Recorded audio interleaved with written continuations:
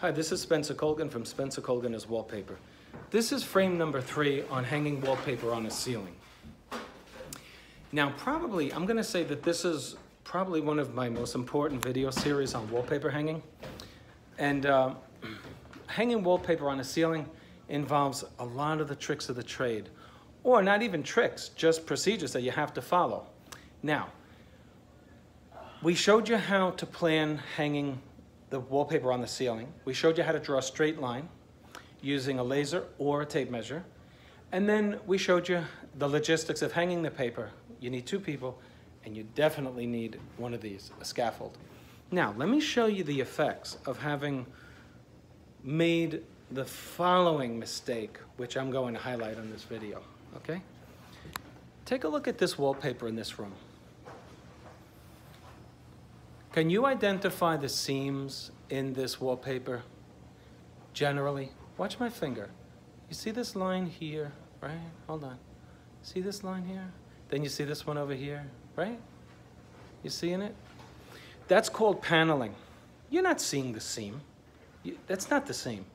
What you're seeing is a panel of wallpaper up against another one.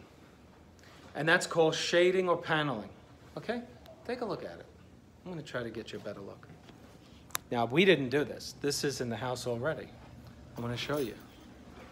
Let me try to show you. I know you could already see it. Isn't that a better manifestation of the issue? You see it? You see right up here? You see that line there? Now, why is that? Well, when you have a textured wallpaper,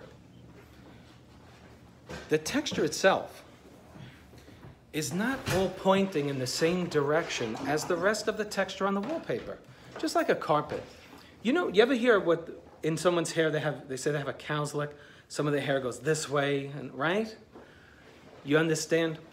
Well, with a textured wallpaper, if you were to look under a microscope, you would see that some of the texture is going up, straight, and a little to the left.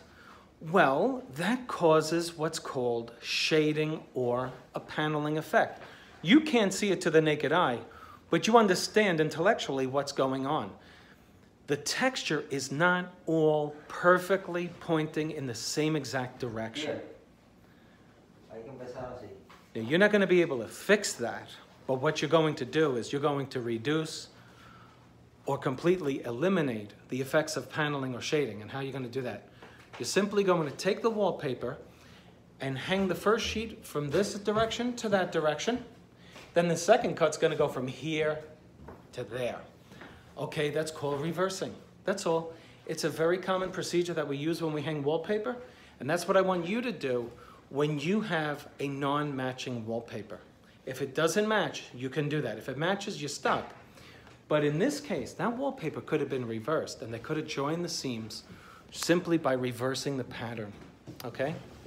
So there you see the effects of it inside. If you fail to do it, you gotta read the directions on your wallpaper. It'll tell you, it'll show you 1 arrow going down, 1 arrow going up.